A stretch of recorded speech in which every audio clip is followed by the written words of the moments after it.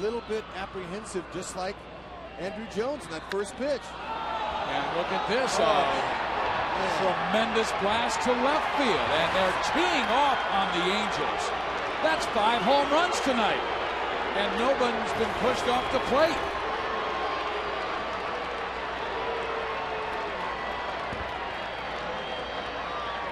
Well, Texas has just taken the lead over the New York Yankees for most home runs in the major leagues with a batting practice display at Angel Stadium.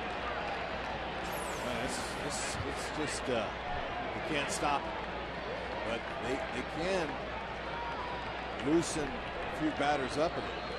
I'm not saying that they should, but look.